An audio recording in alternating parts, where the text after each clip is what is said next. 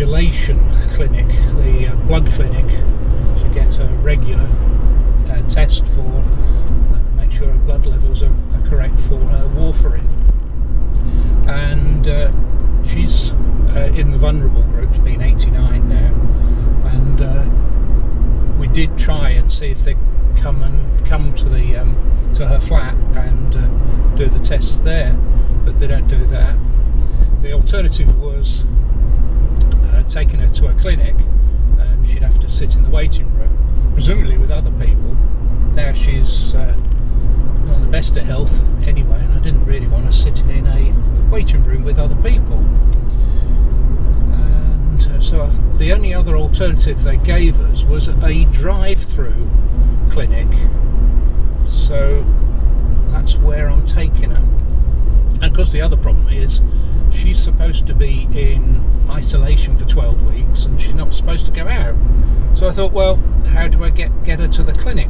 We could obviously book a taxi, and she could probably go on public transport, but I don't think either of those are actually a good idea either. So I think this is probably the least of the least or the best of the options, or the least worst of the options, is I actually take her. Now, I've not been in close contact with anyone. Let's get past that bike. I haven't been in close contact with anyone for about 5 weeks, because this is the 5th week of lockdown now, and Mum's been effectively locked down for 6 weeks, so neither of us have been in contact with anyone. So hopefully, you know, we're not going to give each other the virus. And the idea is we drive to the blood clinic, wind down the window, and someone does the blood test through the window. So I thought it'd be interesting anyway to take you along, a day in the life and all that. It's not a normal day in the life, of course, but just some of the things that many of us are having to go through, some of the decisions we're having to make. Interesting times, as a Chinese curse says. So this is Southport, Lord Street, and came through here a few weeks back when I was dropping Mum shopping off, and not much has changed really. It's still quiet, still 2 metre separated queues outside B&M, and that's about the only shop that's actually open along here. Oh, in Sainsbury's, there's a Sainsbury's along here as well. Everything's closed apart from that. Actually got a bit of traffic as well.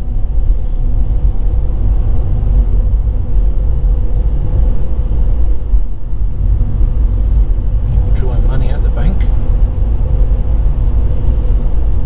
They're actually queuing for the bank there. They're one of the few banks that's still open.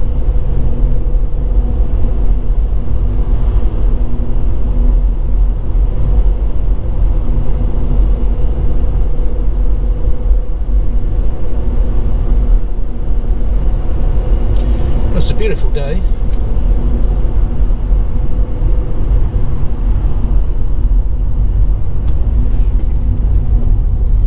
Assume that means the taxi's going right there, not bothering to actually signal or anything.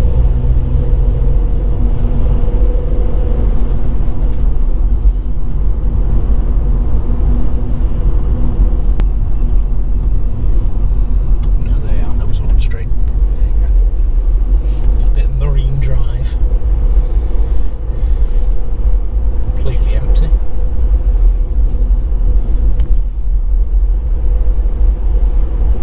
There's the bridge. It's nice, that bridge. Yeah. Well, the weather's been absolutely brilliant. I know. It's good, that.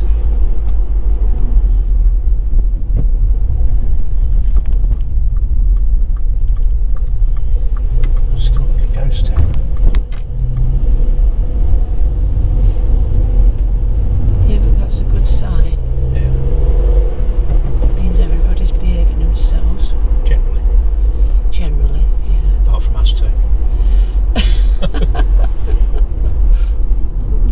I was saying earlier, I don't think we've got any choice how we do this really. You've got to go for your blood test. I know. know. The only other way is to go to the clinic. Yeah, I don't want you to be sitting in a waiting room. No. What it be like anyway. Let's hope it's okay today. Yeah. Well, I just thought it'd be interesting just to see what they're doing, you know. So it's quite a good idea if they are doing blood drive-through clinics. Yeah. Oh, Look, isn't it sad? no, it's really sad. All the rides closed up. It really is. This should be a really, really busy time for Southport. Yes, I know, especially with the weather being like this. And nothing.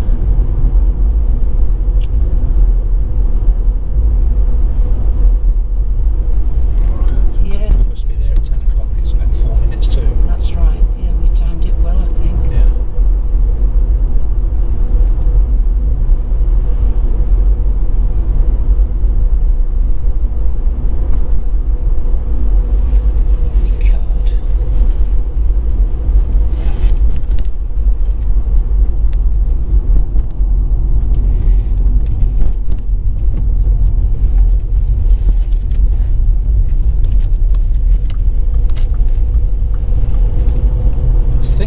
Front car park, but might be the back one, we'll see.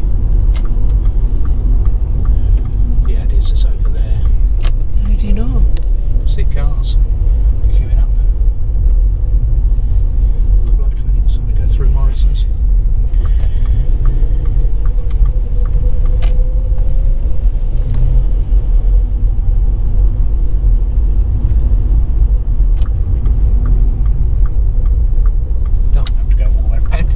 I was thinking I could turn right here. You can't. I'll go around the roundabout.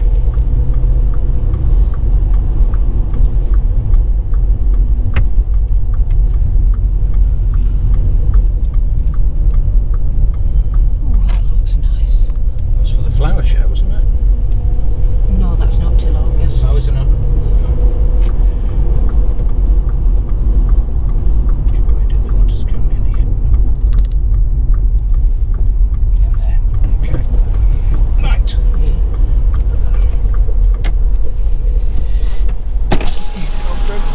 All right. Go. Where around is it?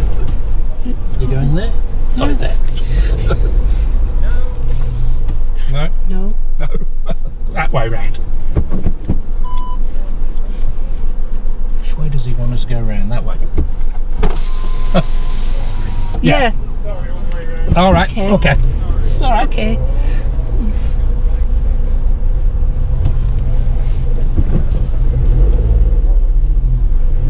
I'll edit that bit out. Hey? I'll edit that bit out. You what? I'll edit that bit out. What Going do the wrong we- way. Oh. No, I should leave it in. It's more interesting.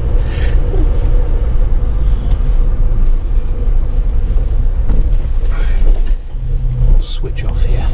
Yeah. Right, well, I've dropped my mum off. She's had a little blood test and medications and remains unchanged, so she's going to carry on the same dose that she's had before, which is good. They'll send another appointment, and it sounds like the appointment will be the drive-through again, so that's good news. And just interesting being able to get out for a little drive. You don't get out very much. We've been having our shopping delivered because again we've been getting mum's shopping because she's on the at-risk list, whatever it is. So we've been doing that, and I've been taking it over and dropping it off for her. So that's about the only time I've actually been out for a drive. And I think I filled this car up at the beginning of this crisis, and the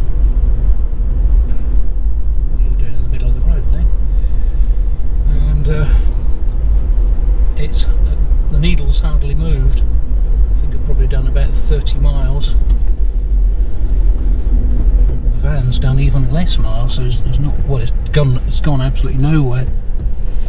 interestingly enough, I was reading in the, as you do, reading the manual for the motorhome, the Fiat bit, and it was it the Fiat bit? No, it was actually it was the Swift bit, and it says what to do for, you know, if you have to leave it for a long time, and it, you know, it's saying if you're not connected to electric hookup, to disconnect the batteries. Well, I'm connected to hookup, so that's okay. But the one thing it wasn't saying was to start the engine every so often. And what I've read is if you don't run the engine up to a decent temperature and get it properly warm, is that you end up leaving condensation, particularly in the exhaust, and probably in the cylinders as well. So, you know, you don't really want to be doing that.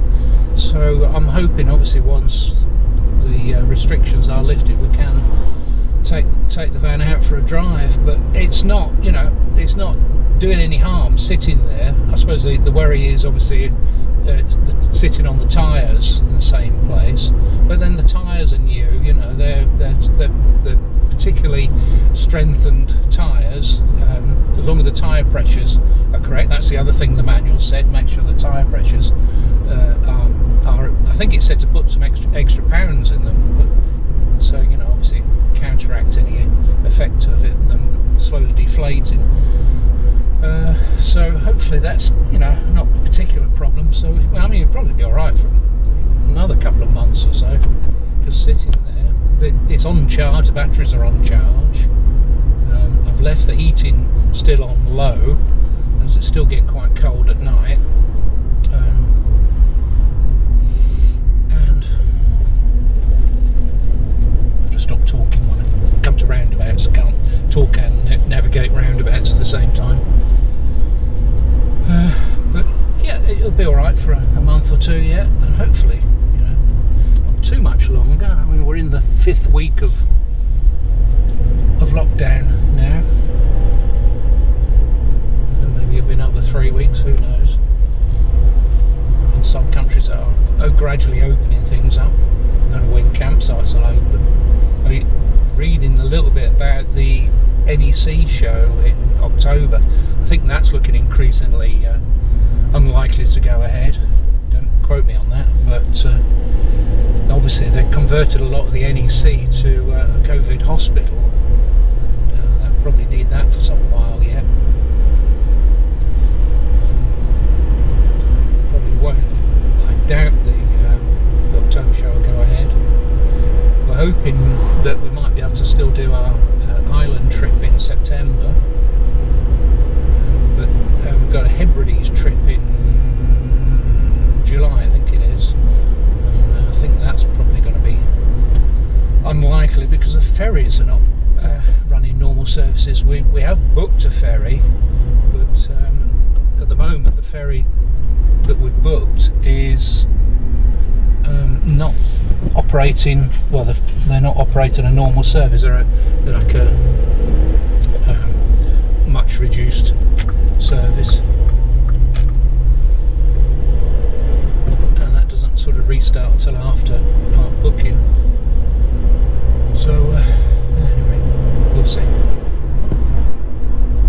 That's it for now. I hope this hasn't been too boring. I'm running out of things to film, to be perfectly honest. And if you've got any suggestions, leave them in the comments below. And if I haven't already filmed it, of course, and see what I can do.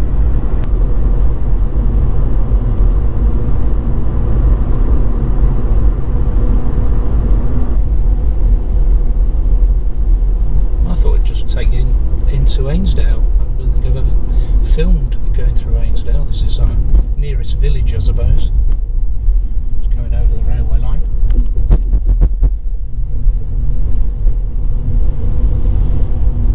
I won't tell you exactly where we live, but we live between Ainsdale and Birkdale. We tend to come to Ainsdale really and think of it as our own little village. The doctor's where we go, dentist, hairdressers, Tesco Express.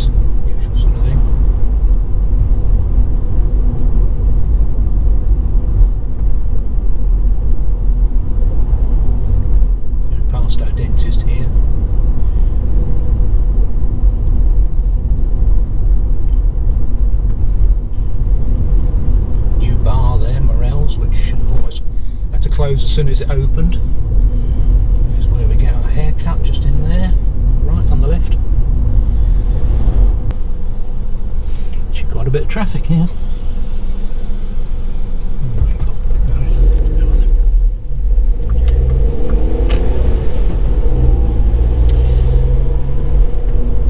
Right, that is quite definitely it. So we'll catch up with you soon.